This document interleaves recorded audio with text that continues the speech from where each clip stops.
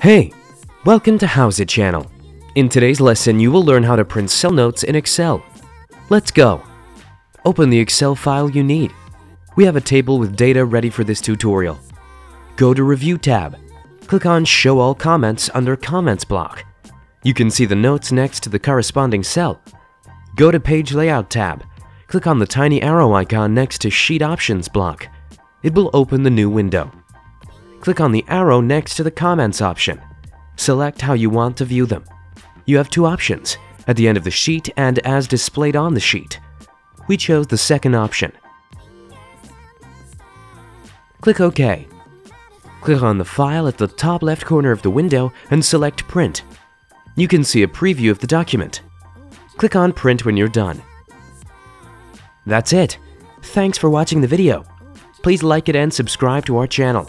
We upload new tutorials every day.